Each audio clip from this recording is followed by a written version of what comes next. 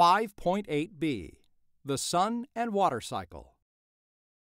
In this activity, students learn how the sun and the ocean interact during the water cycle by simulating the heat of the sun to evaporate water, calculating the size of the ocean, and drawing a water cycle diagram.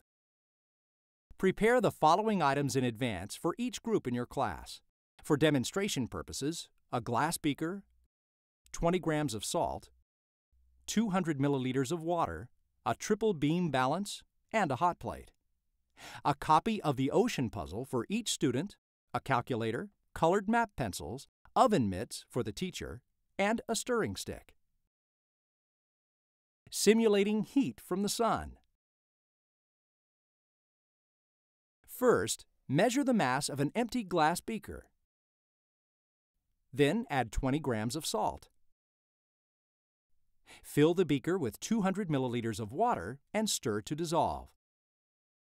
Heat the beaker on a hot plate until all water has evaporated. After the glass cools, record the mass of the beaker in the student journal. Calculating the size of the ocean. Use the ocean puzzle to determine what percentage of the Earth is covered by water. Divide the puzzle pieces that encompass ocean by the total number of pieces on the puzzle. Record these calculations.